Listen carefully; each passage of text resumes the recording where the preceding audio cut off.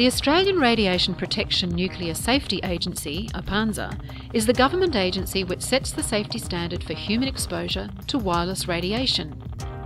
ARPANSA has published new advice, updated in June 2013, to help reduce children's exposure to wireless radiation. Their Factsheet 14 states, due to the lack of scientific evidence on mobile and cordless phone use by children, ARPANSA recommends that parents encourage their children to limit their exposure. Many other household wireless devices use radio frequency electromagnetic energy to communicate, including wireless computer networks. Currently, standards are only based on thermal effects. This protects humans against heating injury in a short period of time, like a microwave oven. However, ARPANSA's previous Factsheet 13 states, some research has indicated that non-thermal effects resulting from low-level RF exposure may also occur. However, the existence of these effects and their implications has not been sufficiently established to allow for them in the standard. Because the current safety standards do not account for any long-term biological effects from prolonged low-level exposure, we should be taking ARPANSA's practical advice to reduce exposure to children. Scientists know that wireless radiation from mobile phones penetrates the human body. Children are also more vulnerable since they have thinner skulls, and their developing cells will have a longer lifetime of exposure than adults today. ARPANSA acknowledges that the technology is very new, and it is impossible to be completely sure there isn't some risk.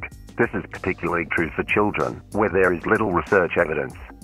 So if you're concerned about mobile phones, what about Wi-Fi and the wireless radiation emitted from these devices?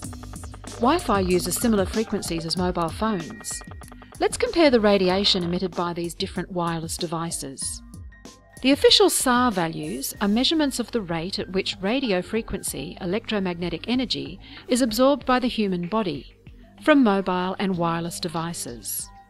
These SAR values are based on a short 6-minute average temperature measurement of a liquid-filled model of an adult male-sized head. The SAR value of the iPad on Wi-Fi is higher than most phones, and the higher the value, the more RF energy is absorbed by the human body. In a real-life test, an iPhone and an iPad were measured using an RF EMR meter. First, the iPhone.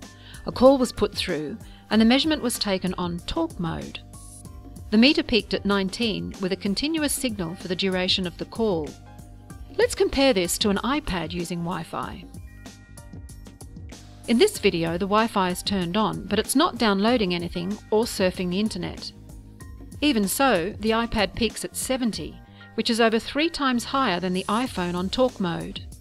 This signal is intermittent and spikes every few seconds for as long as the Wi-Fi is on. So how much time do we spend using these Wi-Fi enabled tablets? It's likely to be a lot longer than the time spent talking on the phone. If you're playing games or surfing the internet, it could possibly be for hours every day. Let's take the iPad apart and look to see where the antenna is located. It may surprise you to know that there are in fact 5 antennas inside an iPad. The Wi-Fi antennas are located in the section behind the button and behind the Apple sign at the back. This is where the wireless radiation is the most powerful. So how do kids use these tablets?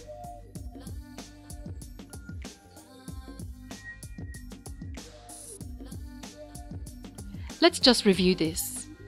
An iPad using Wi-Fi puts out pulses of wireless radiation at peak levels higher than an iPhone on talk mode. It does this even when you aren't surfing the internet. The official SAR value for an iPad is higher than most phones. The antennas are in places that can be in contact with the body, including reproductive organs. At present, scientists have no idea what will happen when exposures will last for a lifetime. Yet schools are introducing tablets and other Wi-Fi enabled devices to children at an increasingly earlier age. Mobile apps for school children have also been produced by education departments. Is this what we want our children to be exposed to for extended periods of time?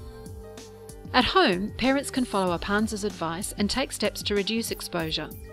At school, however, parents and children are not being given a choice, and children are being exposed involuntarily.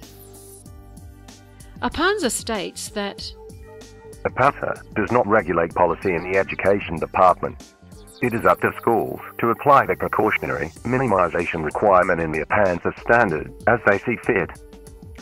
The education departments say they are within ARPANSA standards, yet keep in mind, these standards only protect against short-term heating injury measured using a liquid-filled model. So who exactly is taking responsibility to protect children's long-term health which may be affected from prolonged low-level exposure to wireless technologies? Technologies that are currently being promoted and mandated in schools. In 2011, the World Health Organization's International Agency for Research on Cancer classified all radio frequency electromagnetic fields as possibly carcinogenic to humans. All radio frequency wireless technologies are now considered as a possible cancer-causing agent, and not just mobile phones. This is the same category as lead, DDT, exhaust fumes and chloroform. So, the standards only account for short-term heating injury. Schools say they are compliant with this standard. ARPANSA acknowledges that non-thermal effects may occur, and they have issued advice on how to reduce exposure. However, ARPANSA says they don't regulate policy for Wi-Fi use in schools. The World Health Organization has classified all radio frequency electromagnetic fields as possibly carcinogenic to humans. But the standards only account for short-term heating injury, and schools say they are compliant with this standard. In line with this classification and the advice in ARPANSA's Factsheet 14, shouldn't schools be taking steps to protect children's long-term health? Other countries have issued similar advice, such as Canada, the UK and France. The French National Assembly voted in March 2013 to use hardwired connections in schools and not Wi-Fi.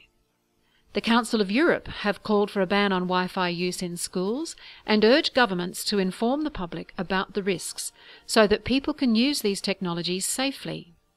The German government recommends against the installation of Wi-Fi in schools, and the Russian National Committee on Non-Ionizing Radiation, which is equivalent to ARPANSA, warns against the use of wireless communications in schools. ARPANSA's Factsheet 14 says, the most effective way to reduce the exposure is to increase the distance between your mobile phone and your head or body. You can do this by using a wired earpiece, microphone or hands-free, using the phone on speaker mode, texting rather than talking, keeping the phone a distance from the body as recommended in your phone's user manual. Reduce your exposure time by keeping voice calls short, avoiding using your phone in poor signal areas such as lifts and moving vehicles. You can reduce your exposure from cordless phones by using speaker mode, limiting the length of the call, keeping your distance from the cordless phone base unit, using a wired landline phone. And for other wireless devices it says, you can reduce your exposure from these devices by keeping them at a distance. For example, placing a wireless router away from where people spend time and reducing the amount of time you use them. Let's protect children from wireless radiation until long-term exposure is proven harmless. Follow ARPANSA's advice to reduce children's exposure at home and at school, and educate children on how to use wireless technology safely. For more facts and scientific evidence, visit wifiinschoolsaustralia.org.